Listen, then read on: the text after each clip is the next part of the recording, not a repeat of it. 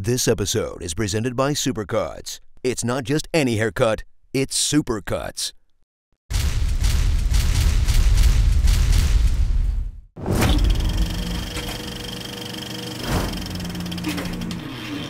After Avengers Endgame broke the multiverse, WandaVision broke the multiverse. Oh God, you don't know what you've done. What If broke the multiverse. Loki broke the multiverse. Spider-Man broke... You see where I'm going with this. Doctor Strange will break the multiverse again in Doctor Strange in the Multiverse of Madness. Get ready for a spectacular sequel full of gore that would shock a 13-year-old raised without internet. Scary monsters like, bees. And the creeping feeling of dread that Marvel doesn't know what to do with the X-Men or Fantastic Four. Should we be concerned? I'm kind of starting to get concerned. Boner. Homeopathic Iron Man returns, and no matter what he says, I'm happy. He's sad now. I am happy. You sleep next to an open laptop. You're not fooling anybody. Catch up with the Sorcerer Supreme's regional assistant manager, who was once as strong as Thanos, but lately is weaker than math. Math! And watch his streak of L's continue as he's outworked by his own cape.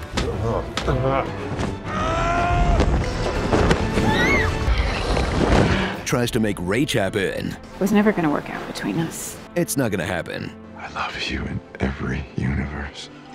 And dies for the infinitieth time.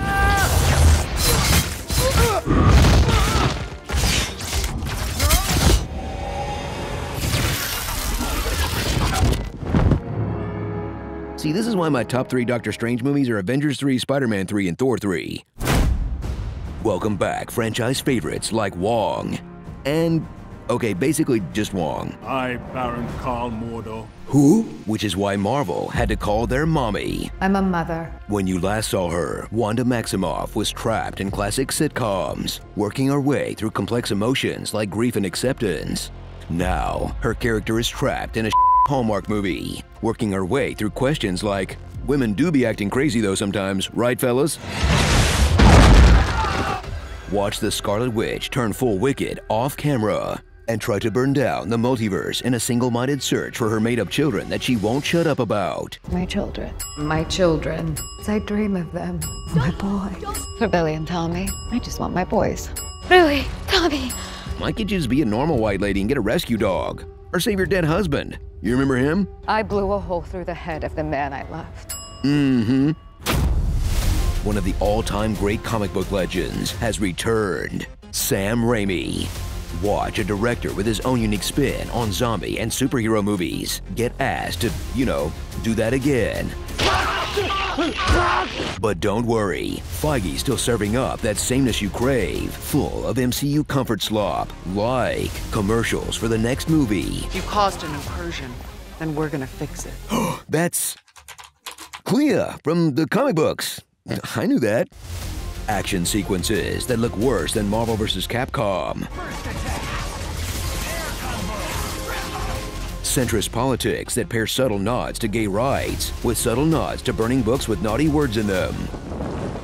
And the latest variant of this universally hilarious joke. There was an incident with Spider-Man. What man? Blackagar, Boltagun. Hit a guy, hit a there. The Illumawati. Star-Lord. Who? I need you to be the Ant-Man. Is it too late to change the name? A Unimind. Uni, meaning one. Mind, meaning mind. Oh, no, we heard you the first time. Terrible name. Doctor Strange. Oh, you're using the made-up names. Call themselves the Flag Smashers. Was that a new thing? Bad guys give themselves bad names? Your name is Taserface? Dr. Otto Octavius. Wait, no, seriously, what's your actual name? Gets funnier the more times you hear it, right?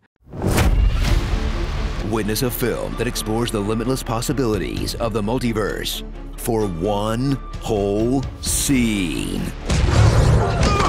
Really? Can we go back to Paint World for a sec? No, okay, no. I don't know how. Okay, settle for the MCU's bogus journey across the multiverse, where the differences are all cosmetic. We go on red? The characters barely change. You know you hated me where I came from. And I bet secretly, my brother, you hated me here. And the plot devices are either literal convenience stores, replay your significant memories, now at a discounted price, or even main characters like America, who, just like her namesake, means well but leaves a trail of destruction and fast food wherever she goes. Preferably pizza.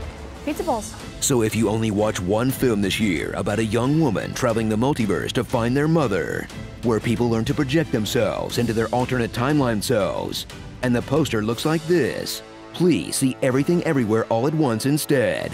I know a lot of you have been asking for an honest trailer for that one, so here it is. It's way better than Doctor Strange. There you go. Starring a quirked up goateed white boy with a sauce.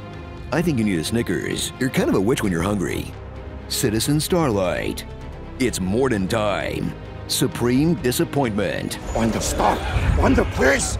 The taco wants a copy. The Time Traveler's Ex-Girlfriend. The Olsen's Twins. Fox and Friends. Mom Spaghetti. Oh, I can do this all day, Governor. Campbell's Lube. A Bull as a China Cop. And Eyeball Stuff.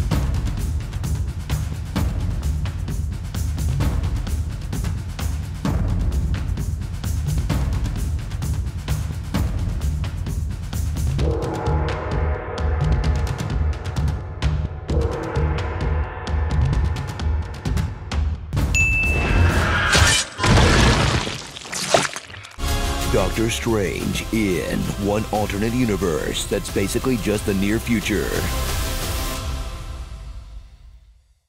Dreams are windows into the lives of our multiversal selves. So it's now MCU canon that the dream you had without seeing your dad naked in the bathtub really happened. Sorry.